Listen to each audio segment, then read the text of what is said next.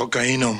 The worst actors of all time. Or how about during the 1980s? Cause not every dog has his day, and some of our favorite actors actually put up some terrible work too. God-awful accents, raunchy scenes that had no place in the film, or yuck, musicians arrogantly looking to make a few extra bucks at the box office. It's hard to define good acting, but I think it's instantly recognizable when an actor is terrible. Bring the toy back to the carpet, bring it back to the carpet. You can't take your eyes away. And while some actors specialize in being bad, there are some actual superstars on this list that did some terrible acting jobs in the 1980s. Welcome, I am Nostalgic Nick, and we're taking a look at 20 of the worst acting performances from the 1980s. From inarticulate boxers to massive stars having an off 10 years or so. Okay, man, okay. And from all of us at Do You Remember, we want to thank you for watching, as our team spends a lot of time researching topics, writing scripts, voicing said scripts, and then editing all that together into a final product which we certainly hope you enjoy. If you enjoy our list, please click that thumbs up icon, it really helps. Subscribe to our channel so you never miss a memory. But now grab your popcorn and get comfortable, because sometimes it's fun to be bad. You ain't seen bad yet, but it's coming. Arnold Schwarzenegger. My nipples are very sensitive. Alright, so I gotta say, just because an actor is on this list, it doesn't mean they are inherently bad, or only produce garbage performances. But sometimes, even the Terminator misses his mark. And unlike some others on this list, Arnold wasn't only in bad movies in the 1980s. Nope, Arnie starred in some of the biggest movies of the decade that were beloved by both critics and the public. But it doesn't change the fact that Arnold Schwarzenegger simply cannot act very well. I am tired of the same old faces, the same old things. Simply put, there's nothing below the surface happening with the Austrian Adonis. No true emotion conveyed other than wide eyes, snarled lips, and screaming. And sometimes that works. I mean, he was fantastic in The Terminator, where he basically was a robot who just had to look very intimidating. But other than that, he was successful because the man has more charisma in his left pinky than anyone else in their whole body. But I do think what he does on screen isn't described as acting, but rather just being Arnold Schwarzenegger on screen. And yeah, there are films that'll work. The Terminator, Total Recall. But for the most part, Arnold Schwarzenegger is one of the worst actors from the 1980s. No chance. Ally Sheedy. A tale as old as time. An actor who failed to reach the heights of their previous success, which was pretty huge with The Breakfast Club. But Ally Sheedy is a cautionary tale of good material equals good actress. Because when given a script that isn't total crap, Ally Sheedy really shines. And if you don't believe me, go watch War Games right now. But the flip side of that, unfortunately, is that Sheedy is unable to manufacture a good performance when given nothing but crappy lines to say. Input. That's information. She was simply just not good, starring opposite Judd Nelson in Blue City. And even worse in Heart of Dixie, a 1989 film about 3 white sorority sisters on an Alabama college campus. We get to watch as they come to grips with integration. Yikes. So, despite reaching some undeniable acting highs during the 1980s, Ally Sheedy's lows land her firmly on this list. Sylvester Stallone. Mommy, I don't want to be changed. I know. The 1970s showcased a hit maker named the Italian Stallion.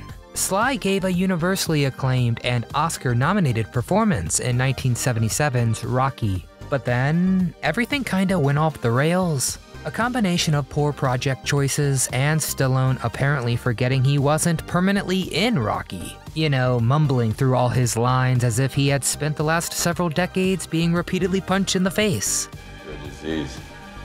I'm the cure. Well, all that combined to turn out some terrible performances. Now, the Golden Raspberry Awards are not the be-all end-all for worst acting, but the man absolutely cleaned up during the decade, winning the mock Oscar 4 times for Rhinestone, Rambo First Blood, Rocky IV, and Rambo 3, and being nominated a further 4 times. Seriously, Stallone won the Golden Raspberry for Worst Actor of the 1980s. So yeah, I kinda rest my case.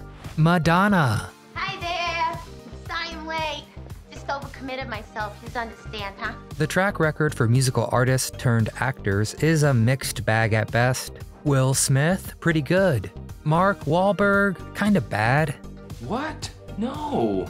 And Madonna, up and down. But in the 1980s, just bad, which is not 100% the Queen of Pop's fault. I mean, she was done no favors by the terrible scripts and worse direction of films like Shanghai Surprise and Bloodhounds of Broadway, yikes. But still, it's almost painful at times to watch such a powerfully magnetic star dry up and fizzle on screen. All the charisma stripped away as she awkwardly attempts to make sense of lines Meryl Streep would struggle to say with a straight face. Which is a shame, really, because anyone who has seen A League of Their Own knows that Madonna can actually act when given a chance. What am I supposed to do? Go back to taxi dancing? 10 cents so some slop can sweat gin all over me? Just, skip all of that 1980s junk. John Travolta. What I want to do? What? You know what I want to do? What? Strut. I know this is gonna cause some trouble, but for all you people up in arms about John Travolta being on this list, have you seen the 1980s films? Because this isn't a list from the 1970s or even the 90s. I mean, his performances in Grease or Pulp Fiction and Face Off are national treasures. But this list focuses solely on the decade in between, unfortunately, and woof. In such spectacular failures as Stayin' Alive, the most unnecessary sequel of all time, and Two of a Kind, Travolta almost seems to be doing a caricature of his younger anti-hero characters. Almost like he's completely forgotten how to act. He just watched Saturday Night Fever and thinks, yeah, I'll just do that again. Brooke Shields. It feels almost mean to pile on Brooke Shields' work in the early 80s, because she was definitely an exploited minor at the time. But hey, terrible acting is terrible acting. By the start of the decade, Shields was one of the most recognizable faces on the planet, due to a very successful modeling career. And she was only 15. Then the precocious teenager decided to transition to acting, and things, well, didn't go well. Why don't you give up? You don't even know where San Francisco is! She began her career with The Blue Lagoon, which is kinda creepy, because it featured several nude scenes that involved minors. Then she followed that up with 1981's Endless Love, a movie that initially received an X rating, and that Shields made when she was just 16. Provocative, but not good, and I'm including Shields' immature and depthless acting here. Her next project might be the most hilarious, because she was the only woman in history to win the Razzie for Worst Supporting Actor, as Brooke Shields with a mustache from 1983's Sahara. Yeah, pretty harsh. Faye Dunaway.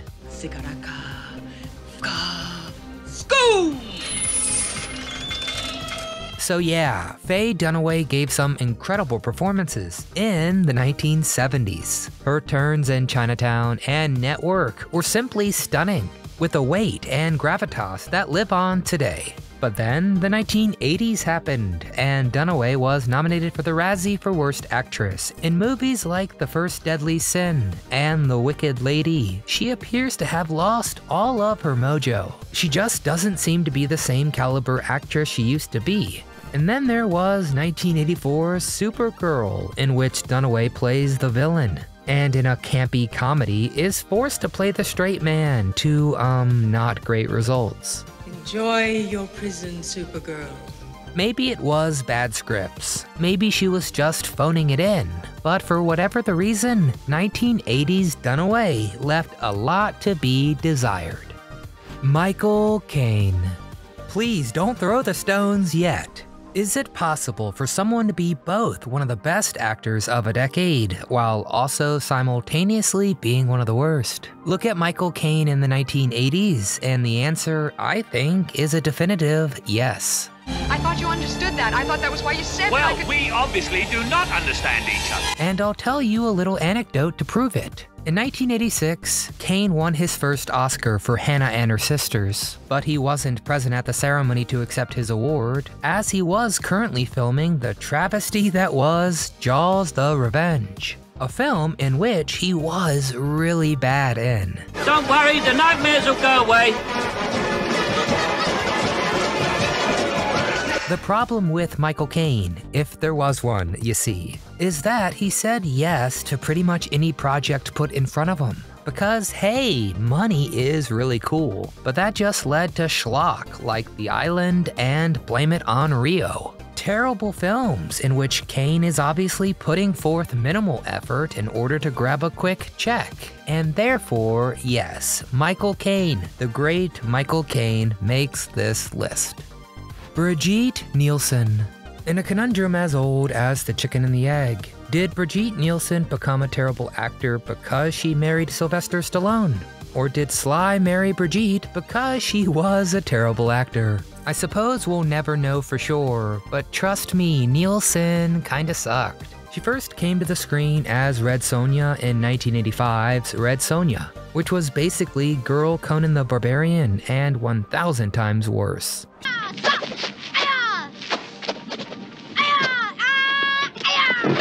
She then stank up such Stallone vehicles as Rocky IV and Cobra, before rounding out the decade starring in Bye Bye Baby, which, while being one of the few films to feature 5-pin billiards on screen in any detail, a hilarious detail, it also sucked. And along with her divorce from the Italian Stallion, it all kind of effectively killed her mainstream movie career. Oh well. Burt Reynolds. Sometimes, like Icarus, you fly too close to the sun, and boom, suddenly you're plummeting back to Earth. Burt Reynolds was voted #1 in the top 10 money-making stars poll, a device used to calculate bankability of movie stars, for a record 4 straight years, 1978 until '82. You know, on the back of massive hits like Smokey and the Bandit and Cannonball Run. But the magic just didn't really continue, and a series of flops and poor performances in films like City Heat, about which Reynolds said, quote, "I was playing Jack Lemmon in this strange film where people were getting blown away. I never read a review of the film because I knew I was going to get killed by the critics." It all led to him eventually starring in Drivel, like 1988's Rent-A-Cop alongside Liza Minnelli, which is not a made-up fact. Rent-A-Cop is awful. What are you looking at? Nothing. Oh, how the mighty have fallen. Linda Blair. Poor Linda Blair, the child who wowed and horrified audiences in The Exorcist, grew up to star in some of the worst exploitation horror films of that time. And boy, did she suck in them. Peter's dead. Well. I mean, check out this string of films. 1981's Hell Night, about a fraternity hazing ritual gone wrong. 1983's Chained Heat, also starring Brigitte Nielsen. Then you got 1984's Savage Streets. Now that one follows a Los Angeles high school student who enacts revenge against a male gang after they brutalize her deaf, mute younger sister and murder her friend. I mean, yeah, all those films sound incredible, and I don't know which to watch first. And let's be clear here, Blair was not giving fantastic performances in crappy movies. Her performances helped these bad movies sink to even lower depths, unfortunately. I'm sorry, Linda Blair. Judd Nelson. Judd Nelson starred in some of the most iconic films of the 1980s, St. Elmo's Fire and The Breakfast Club. But does that make him a good actor? I'd argue that he is very charismatic as the bad boy outsider, but even in good films, Judd tends to be very one-note acting-wise. Sidebar, Your Honor. Sidebar? What for? Because I want a sidebar. And then there's the whole issue of the not good movies, specifically late 80s fare like From the Hip and Blue City. where Nelson is forced out of his comfort zone of amazing scripts and co-stars, and is forced to carry a film on his own, which unfortunately he is unable to do. So for all you Judd heads out there, I recommend fixing John Bender in your mind's eye and forgetting everything that came after. Olivia Newton-John. Another case of a successful singer turning to the silver screen. Olivia Newton-John's career started out incredibly promising, as her first role was Sandy in the smash hit Grease. Tell me about it, stud. The sky's the limit, right? No, wrong. She only starred in 2 movies in the whole decade of the 80s, and both were absolute train wrecks that earned her a Razzie nomination. Well, at least she batted 1000%. The first was 1980's Xanadu, a fantasy musical that was far better suited to Broadway than the big screen. And the second was 1983's Two of a Kind, a movie that reunited her with John Travolta. Only this time, people flew out of the theaters like greased lightning to escape the awfulness on screen. You'd truly have to be hopelessly devoted to Newton-John to put yourself through watching either of her dreadful 1980s films. Caitlyn Jenner. Caitlyn Jenner, you say, but she's not really an actress. We're talking about an Olympic champion and the second most famous reality TV mom in the world. But trust old Nikki Poo, because Jenner did in fact star in one film in the 1980s, and it was so hilariously bad that it directly inspired the entire institution of the Golden Raspberry Awards. That is, of course, 1980's Can't Stop the Music, a fictionalized account of the Village People's lives that was released after disco had begun its death spiral, and it is just as bad as it sounds. Jenner plays an unhip St. Louis lawyer who is freaked out by the big city, but only the audience was ever freaked out by having to sit through this train wreck. Jenner ultimately lost in the inaugural Razzie for Best Actor to another singer, Neil Diamond in The Jazz Singer.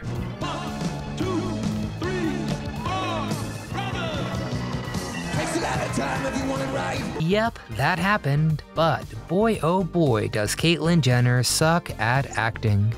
Pia Zadora. Ah yes, Pia Zadora, that household name. You first saw her on the screen in the 1964 cult classic Santa Claus Conquers the Martians. We leave for Earth tonight. Pack your other mustache. But after that, Zadora's career had bit of a lull. That is, until her Israeli billionaire husband, who was 30 years her senior, financed the film Butterfly in 1982. In Butterfly, she starred alongside Orson Welles in a tale of family intrigue, silver mining, and father-daughter yikes. Yeah. Yep, that's right. Zadora was atrocious in the film because she wasn't an actress, but somehow won the Golden Globe for New Star of the Year at the same time as winning the Razzie for Worst Actress. Go figure, she continued to star in such elevated fare as Voyage of the Rock Aliens and The Lonely Lady, the latter of which she also won a Razzie for. So yeah, not the most distinguished career ever. Bo Derek. Bo Derek burst onto the screen with 1978's 10, a groundbreaking comedy that set the stage for the ridiculously beautiful Derek to kinda take over the world. But alas, that was not to happen. Her next 2 acting credits, both directed by her much older husband, were Tarzan the Ape Man, an awful retelling of the classic, in which the acting is so bad people consider it one of the worst films of all time. I'm still a virgin. And Bolero, a movie that centers on the Derek's sensual awakening and her journey around the world to pursue an ideal first lover who will take her virginity. Surprise, surprise, that one really sucked too. Derek then finished off the decade with Ghosts Can't Do It, in which she tries to find the perfect murder victim so her dead husband's ghost can inhabit him and they can bang again. Seriously, truly one of the worst actors of the decade. Chevy Chase. Massive movie star, hilarious ex-SNL alum, and a massive piece of Because as magnetic, charming, and funny as Chase can be on screen, no one in their right mind would describe him as being good at acting. He is pretty much just playing himself in every scene he's ever been in, with little to no range outside of that. And hey, that's not exactly a criticism. It has worked very well for him. The guy is fantastic in Caddyshack and National Lampoon's Vacation. You may think you hate it now, honey, but where do you drive it? But Chase's style is much more performative and harkens back to an earlier era of acting. Simply put, Daniel Day-Lewis, the man, is not. Yes! Tanya Roberts.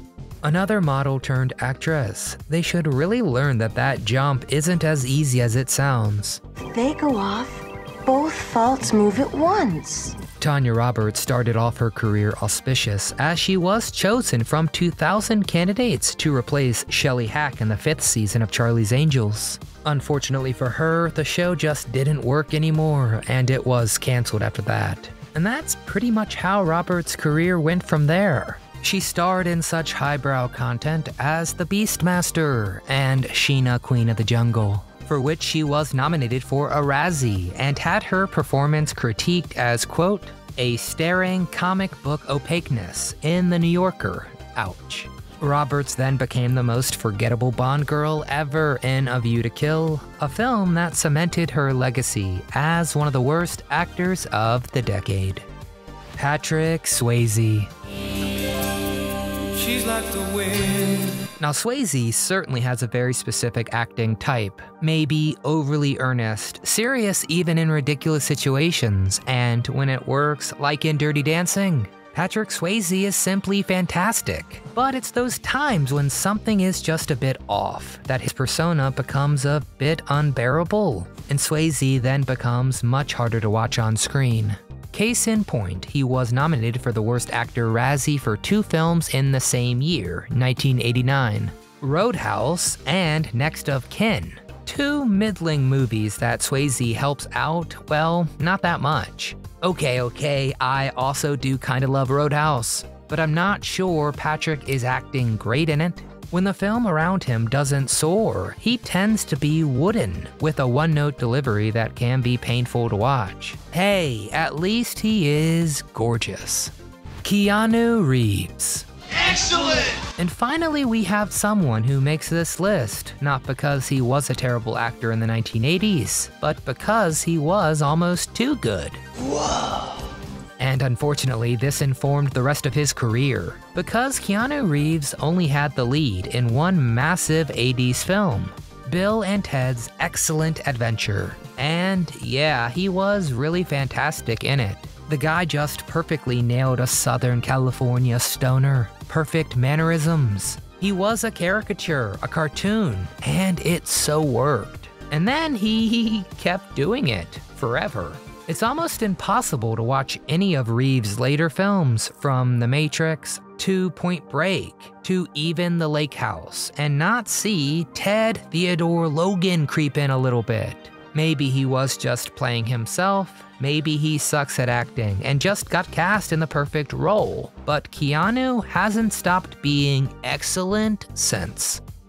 Whew, okay, throw the rocks now, because those are the 20 worst actors from the 1980s. So, who did we do disservice to? Are there any crappy actors that we missed? Well, please get in the comments and tell us who shouldn't have been on this list and who should have. If you enjoyed the video, please hit that thumbs up icon, subscribe to the channel so you don't miss a memory. But most importantly, from all of us here at Do You Remember, we want to thank you very much for watching.